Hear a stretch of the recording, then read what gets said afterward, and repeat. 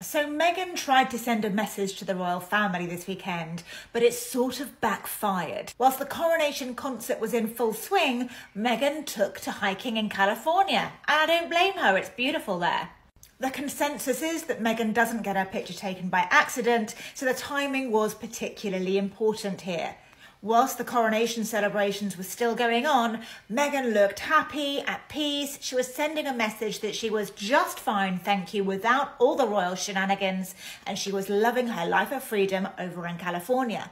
Just like Harry sent them a little message by wearing Dior and not a British brand, the Sussexes have learnt the royal style tricks of communicating everything they need to say with their clothes without saying a single word. But it seems that behind the facade, Meghan's choice of jewellery may be telling a different story. Meghan wore a beautiful crystal and gold pendant necklace made by Abigail Spencer. It's called the Clarity Retreat necklace and is marketed as just the thing to see you through the greatest of challenges, indicating that no matter how happy-go-lucky Meghan appears in these photographs or is trying to appear, there may well be a little internal struggle. The other jewellery she wore also supports this story and suggests that Meghan may be missing royal life and the royal family slightly more than she's making out. Besides the necklace, she's wearing the late Princess Diana's Cartier watch, worth just short of £18,000, but probably worth an awful lot more due to the sentimental